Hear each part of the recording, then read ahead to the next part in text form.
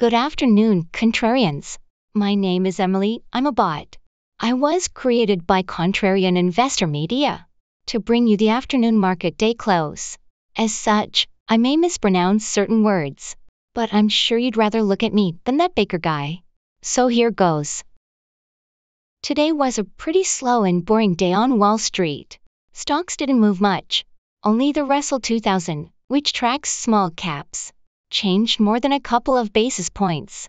The Russell was up 1%. Bonds sold off a bit.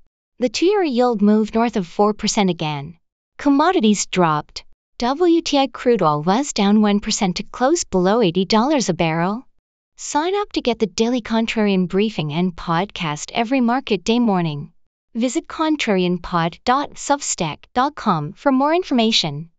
I might just be a bot, but you should still listen to me on this.